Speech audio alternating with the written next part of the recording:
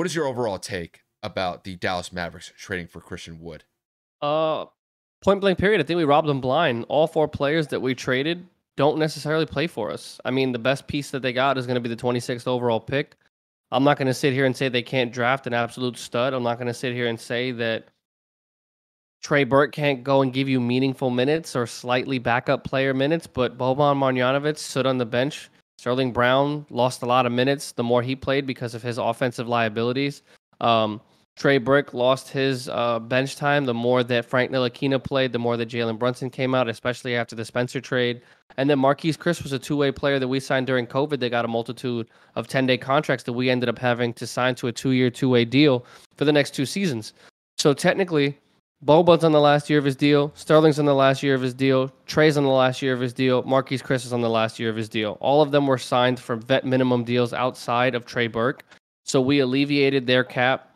We relieved 4 players off of the active roster, and we gave away our draft pick for this season. Now, Christian Wood is due $13 million this season, so we will be paying him more by himself than we were paying these 4 individual players, but he's giving me 18 points and 10 rebounds by himself. He's giving me 50% shooting from the field. He's giving me somebody that can actually go out and be physical and guard and block shots and make a difference in the post and in the paint.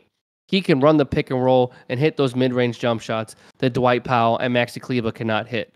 He actually makes a very big difference in the offense because he's somebody that can create for himself and exploit mismatches when he has a guard matched up on him, whereas Dwight Powell and Maxi Kleber do not have any form of a post game. So I will go out there on a limb and say that this trade is immediately upgrading this roster significantly, and now it's just a matter of what else we do for the rest of the season. I cannot lie. I have one of those intuitions, one of those gut feelings.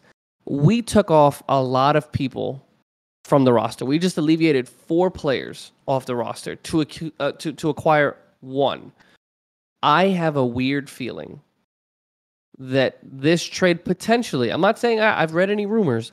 I think that maybe we did this to package him and somebody else to acquire more pieces. Now, I don't necessarily know if that's going to be Christian Wood, Tim Hardaway, and a couple of other players and future picks for Boban